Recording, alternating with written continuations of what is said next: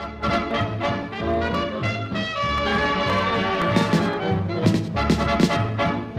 what's up? Welcome to another edition of Max Effort Muscle Meals. Coach Myers again, bringing you healthy recipes. Welcome to my kitchen.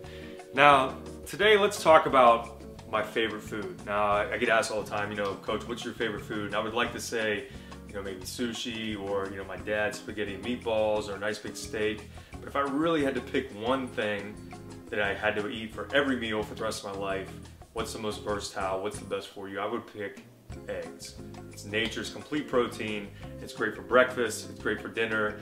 You can put it on a sandwich, you can do anything with eggs, But as much as I love eggs and eat eggs, you gotta start coming up with kind of like new variations or else you get bored with it, right? It's just like anything. So today I'm gonna teach you how to make what I call taco omelet.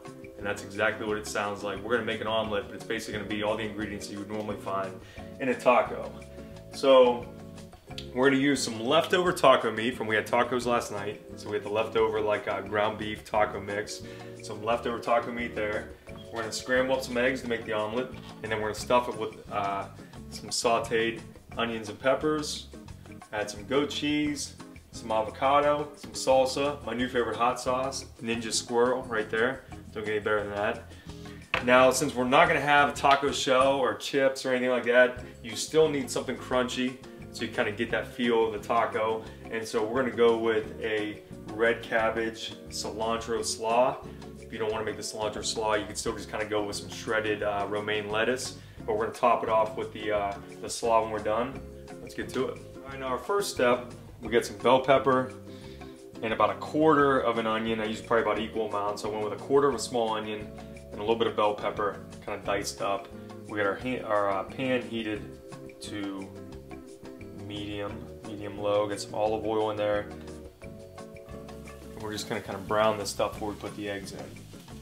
That's what I'll usually do when I'm sauteing this stuff. I might turn it back up to medium, but then before I cook the eggs, I'll turn it back down a little bit. You don't want to cook your eggs too hot.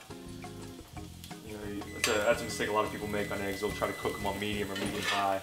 You want them to cook your eggs on medium low, so they still get a nice soft texture. We'll let those veggies kind of soften up for a couple minutes before we add the eggs in. You always want to slice the avocado with the back of the knife. You don't want to slice through it like that, because then you'll slice through the peel into your hand. Go. Right like that. Now it's ready to rock and roll. All right, now you don't want your veggies completely soft. You still want them to have a little bit of crunch for this recipe. But once those onions start to look a little bit translucent, that's a big word for kind of see-through, right? And it's time to add the egg mixture. So I got 3 eggs scrambled in here. Just gonna kind of pour it.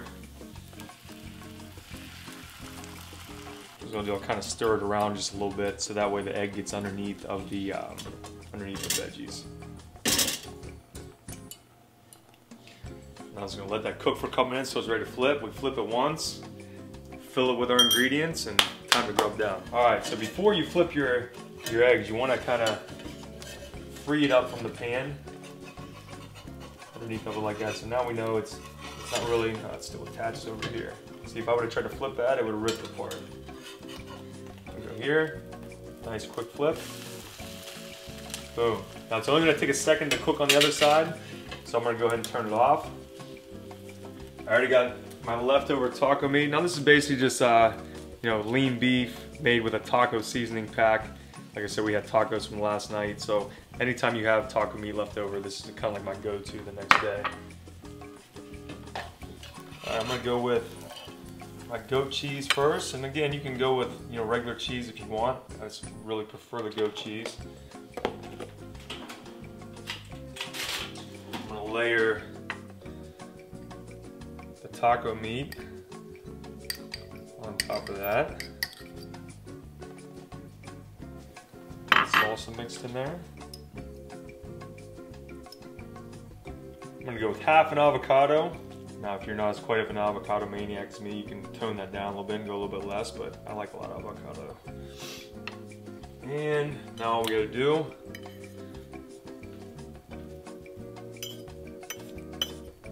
flip it up, add our crunch on top.